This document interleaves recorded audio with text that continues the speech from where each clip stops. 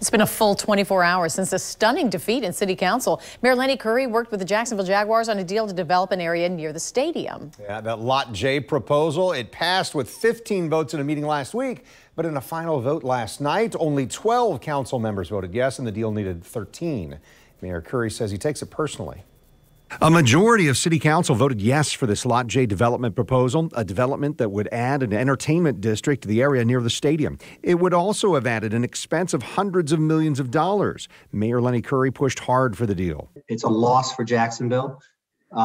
It's a loss for what would have been a transformational project downtown. Curry spoke with reporters about his disappointment and wasn't upset with all the council members who voted no. He said he wouldn't name names, but he believes it wasn't motivated by what's best for Jacksonville. Anybody that watched that meeting last night could see that it's pretty clear that there were some no votes that were about personalities.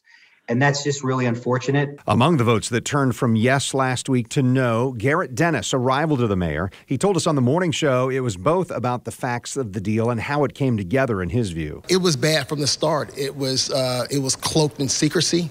This deal had been worked on for 2 years, and we received a deal that heavily favored the developer, not the taxpayers, not the city of Jacksonville. And, pretty much that was the decision.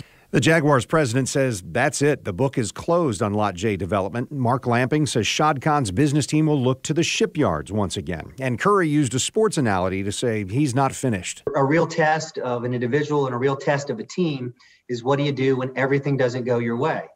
I told my team last night that I was incredibly proud of the work that they did, the deal that they put together. They fought to get this across the finish line, and it didn't happen.